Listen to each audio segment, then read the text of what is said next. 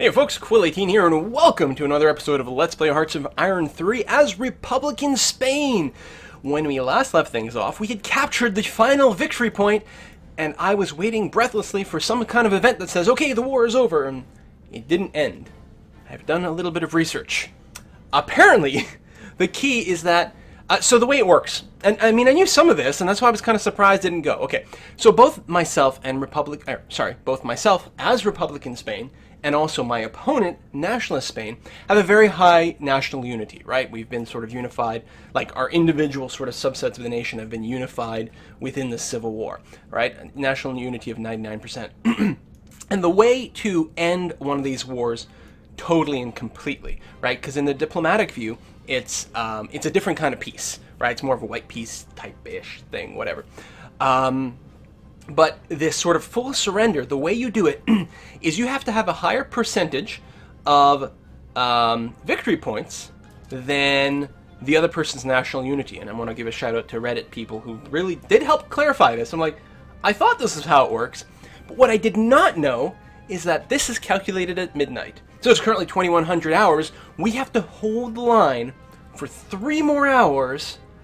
And if we still have all the victory points, we will have 100% of the victory points, which should outclass their 99% national unity. I mean, for all I know, their national unity is actually a little bit lower. And we should win, but we have to hold the line. Apparently more research is possible? Really? Yeah, let's just do that. That's fine. And a little bit of wasted IC. I mean, we'll make sure that things are going well. Full reinforcements, appropriate amount of supplies, although overdoing supplies is not really the end of the world.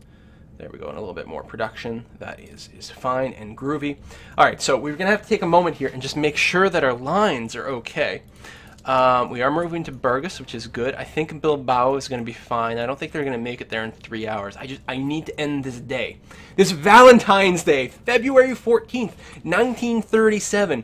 We have to end this and hold all of our command points. And I think, or our victory points, I think that we will. I don't think anything is being threatened. Burgos is like the most threatened of the bunch. And even then it should be okay.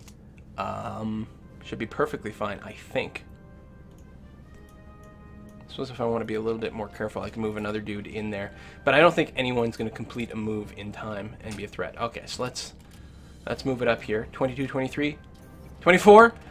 Look at that! I was so freaked out at the end of the episode. And the thing is, I didn't want to accidentally let the game play, oops, you know, too long and have missed something about the victory condition that is required and find myself in a losing position. I felt like I was so close. Apparently all I needed to do is hit play for 2 seconds and we got it. Boom! February 14th, the war, the last day of the war, so at midnight of the 15th, Nationalist Spain surrendered. We have won the Civil War. Republican Spain is the victor. And we won apparently a few more scraps here and there. We've enforced Civil War in Nationalist Spain. New laws were enforced. Oh, because I think I have our politics on. That's on normal. Oh, I guess because we're no longer at war, there's certain laws that we couldn't continue. Now, so theoretically, some of the troops, these guys, I think, like, we should still have them. Oh, we can we deploy them?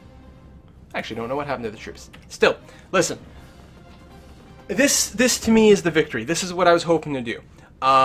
Consider this the end of Season 1 of Hearts of Iron 3. I didn't, you know, our schedule is very full right now. I'd promised Hearts of Iron 3 forever, and now we've done it. We've won the Spanish Civil War as Republican Spain, which I consider to be a pretty substantial accomplishment, because clearly I'm not very good at this game, so I'm really happy to have pulled that off. This is not how history went down. In history, it was the nationalists that won. It was Franco, right, that won and became dictator of the country. I don't know what his official title was or whatever, but that is what happened. And Spain became basically an Axis ally. Now, Spain didn't really participate in the war, but they were technically there, and, you know, there's all sorts of room for various political pressure or whatever. Love that. Nice and solid yellow once again.